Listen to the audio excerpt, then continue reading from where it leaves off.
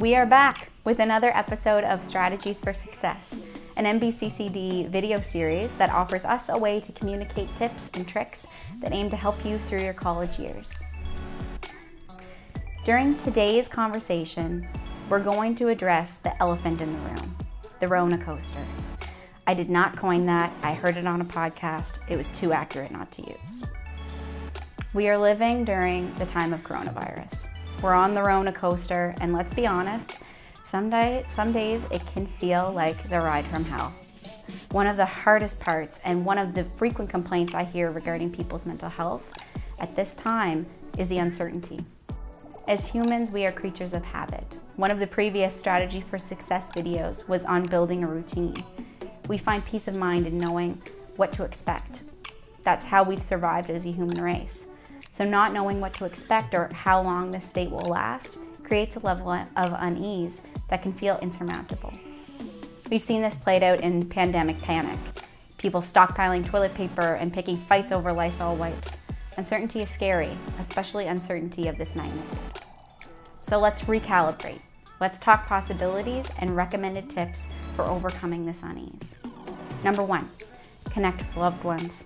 There is a sense of safety and certainty connecting with the ones we love. In fact, engaging with others is the main antidote to stress response. More on that in another video. At this time, there's camaraderie in realizing that even though the future is unknown, our people are solid and steady in our life. All of a sudden, facing the unknown feels less daunting when you aren't alone doing it. Obviously, a difficulty with the pandemic is the distancing that's required for safety. But social distancing doesn't have to mean the absence of connection. On the contrary, it's a good time to get inventive. Connect with your bubble and take advantage of groups and distance activities offered at the college. Number 2, work on being present. There's a level of grief that was introduced during the pandemic. That grief stems from mourning our expectations for the year ahead, as well as the life we were used to living before. It's normal to feel sadness about the current change. But don't stay there. Don't ruminate in it. Are things what you expected? Maybe not, but they haven't stopped you from pursuing your goals. To the best of your ability, focus on the present, the little accomplishments of the day, the moments of gratitude. When practiced regularly, your mind stops grieving what might have been and it starts appreciating the now. Number 3, take action where you can. There's a lot you don't have control over at this time, so focus on what you do. Clean your apartment, wash your groceries, douse yourself in hand sanitizer, carry around Lysol wipes.